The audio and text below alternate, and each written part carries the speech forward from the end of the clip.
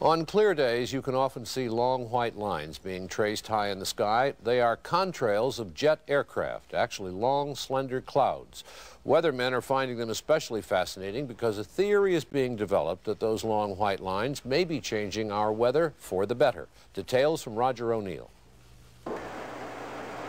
The exhaust from jet engines, usually seen as long, thin trails of white clouds behind high-flying jet airplanes, may be a big reason why there are 30 fewer days of sunshine a year in the Midwest now than there were in 1900.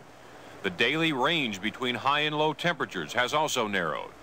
Weather researchers studying cloud cover in 10 Midwestern states found a sharp increase in cloudiness with the increase in commercial jet travel. Particularly in the main east-west jet corridor, there were even more clouds. A jet produces a contrail, or a cloud, because its exhaust consists primarily of water vapor.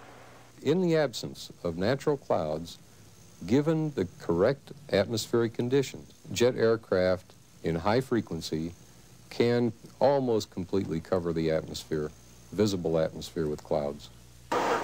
Simonin says unlike most changes in the atmosphere caused by man, this one is beneficial. Clouds help farmers in the Midwest by blocking the sun. Temperature extremes can damage plants and speed up the evaporation of soil moisture. In the winter, city people benefit because clouds act as a blanket, preventing warm air from escaping into the atmosphere. No one is trying to make clouds now using jet engines, but this study suggests that jet travel is inadvertently making our days more cloudy. And someday, weather researchers may be able to use jets on purpose to change our weather.